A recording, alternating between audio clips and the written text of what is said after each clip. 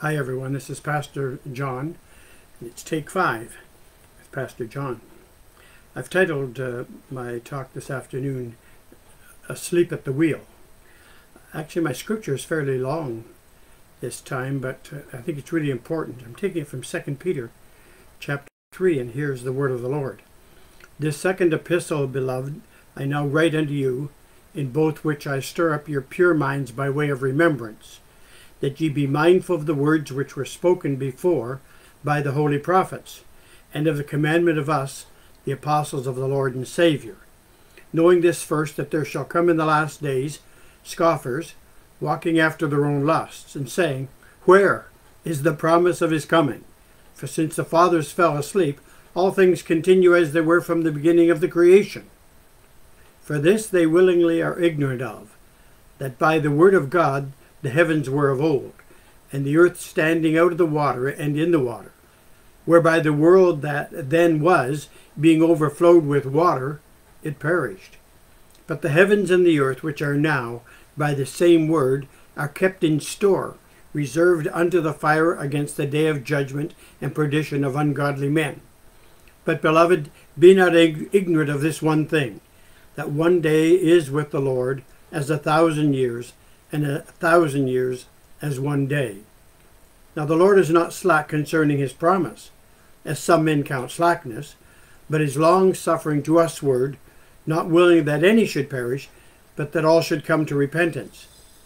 But the day of the Lord will come, as a thief in the night, in the which the heavens shall pass away with a great noise, and the elements shall melt with fervent heat.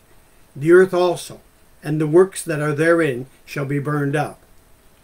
Seeing then that all these things shall be dissolved, what manner of persons ought ye to be in all holy conversation and godliness, looking for and hasting unto the coming of the day of God, wherein the heavens, being on fire, shall be dissolved, and the elements shall melt with fervent heat?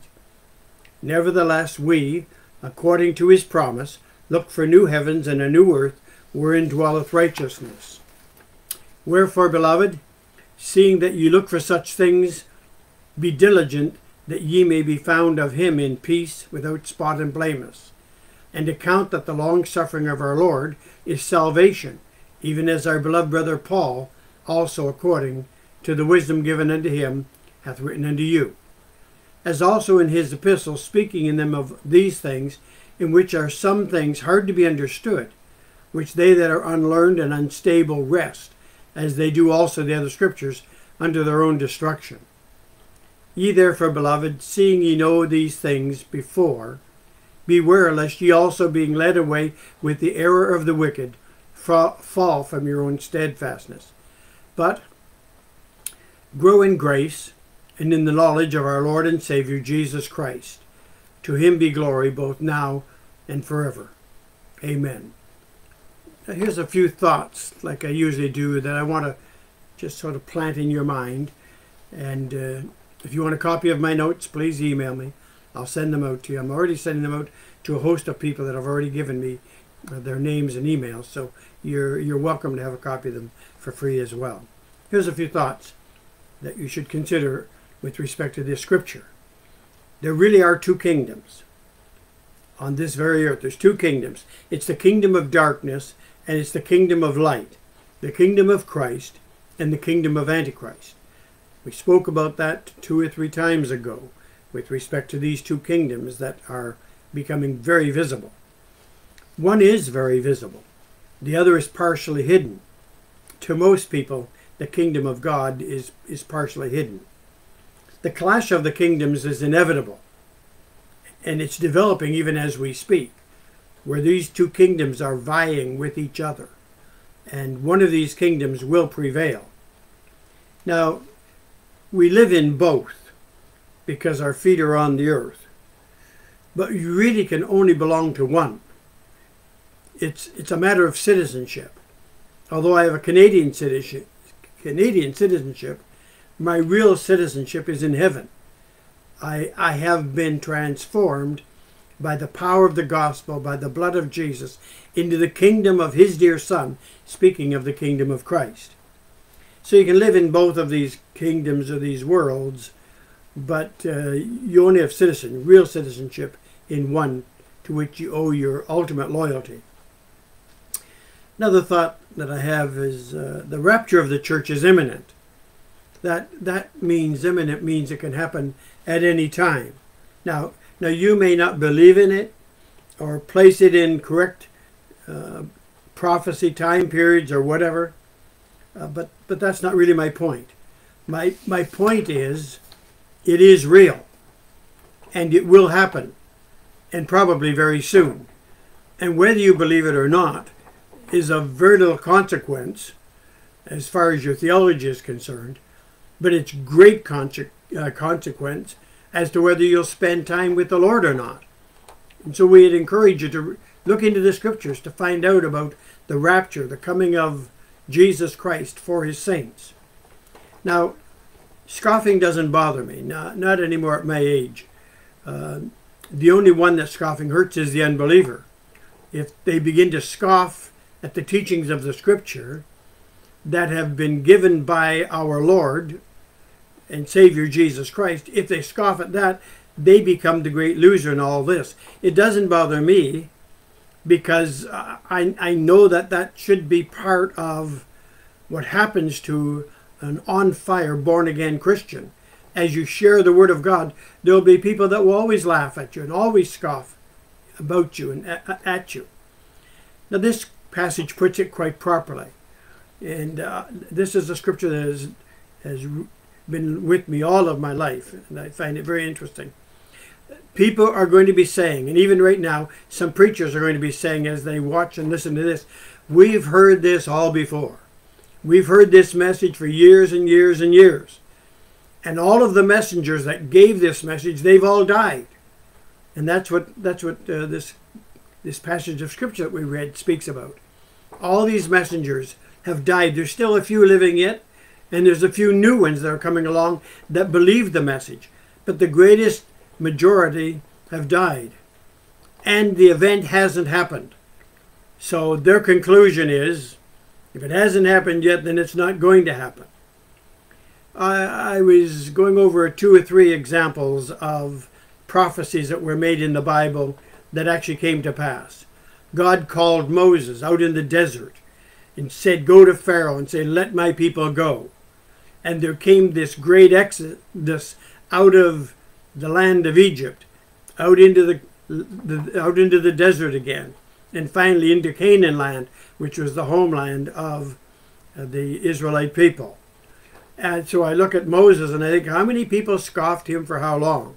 And then I look at Abraham and Lot, and they went down into this city called Sodom and Gomorrah. And when God said to Abraham and Lot, you better get up out of that city, I'm going to do something, like people would scoff and just, well, it can't happen, it's never happened before, we haven't seen it before. But it did happen. As it happened for Moses, it happened for Lot and Abraham. And then we think of poor Noah. Well, my, if that man dedicated his life to preaching the gospel of salvation, come into the ark, come in where they're safe, God's going to send destruction upon the earth. The people of that time probably scoffed and laughed and thought he was a real old fool. Well, the prophets were sure in their message then. They knew that the message came from God. And as we take the Word of God today, we must be just as sure that this message is from God himself. And if it is, then we shouldn't be worrying about the scoffers or the unbelievers that don't think it'll ever happen. The scripture has shown to us, Jesus said that he is coming and he's coming back again.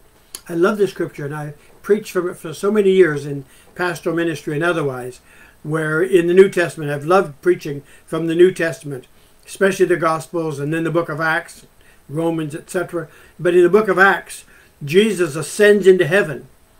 And then there's 2 men that are standing there saying, like to the disciples, like, why are you gazing up into heaven? Like, what's your fascination of seeing him go? The truth is, he will so come. He will come again. In the same manner he went into heaven, he's going to come back again. Now that's the word of God. So the prophets were sure in their message. They knew the message was from God, and many times they had angelic visitors that told them that the things of God were going to take place. My thinking is that many people are asleep at the wheel. And that's where the title of my 5 minutes comes from here. Those who hold the wheel of the car, they're directing the car. Those that are at the wheel in the ship, they're directing the ship. And those that are looking after the church, they got their hand on the wheel. They're guiding it and directing it. But I'm extremely concerned that if we don't wake up soon, there'll be great disaster. Ministers should begin to teach the words of Christ. Words of Christ from the Gospels. If I go away, I will come again and receive you to myself. In such an hour as ye think not, the Son of Man will come. These are the direct words of Jesus and of his disciples, that there is going to be a taking away of the children of God. I encourage you, and I'm speaking to maybe pastors and those who even are prophetic scholars, now set aside some of your charts and your detailed lists of every beast of Daniel and Revelation. I've studied them all of my life. I dedicated so much of my time to it. And if you're not careful, you're trying to mark every hour and moment and day and month. And you begin to talk about the beasts of Revelation and the horns on the beasts and of the vials that are going to be poured out, etc., etc., etc. I want to encourage you to hone in on the truth, the primary truth, the major truth. Other things can be okay, but the main truth that needs to get out is that Jesus is coming soon. Get your people prepared, because their eternal destiny is at stake. I want to read that couple of verses from that same passage from the Amplified Bible. So just hold with me for a moment or two and we'll be finished. Here it's from the Amplified Bible, 1 Peter chapter 3, verses 3 to 7. First of all, know without any doubt that mockers will come in the last days with their mocking, following after their own human desires and saying, where is the promise of his coming? What has become of it? For ever since the fathers fell asleep in death, all things have continued exactly as they did from the beginning of creation. For they willingly forget the fact that the heavens existed long ago by the word of God, and the earth was formed out of the water and by the water, through whom the world at that time was destroyed by being flooded with water. But by his word, the present heavens and earth are being reserved for fire, being kept for the day of judgment and the destruction of ungodly people. So time is unfolding and moving along very quickly. And if ever there's a time to be preparing ministers of the gospel, if there's ever a time to be preparing our people for the return of Christ, it's now. We're seeing things unfolding around the world. Keep your eyes on Israel. Just excited about some of the recent news that I've read about Israel and about new weapons that have been formed. And as I look at Israel, I begin to see the unfolding plan of God and things building up for the end time when Jesus shall come back again. I've wanted to share this with all my love and concern.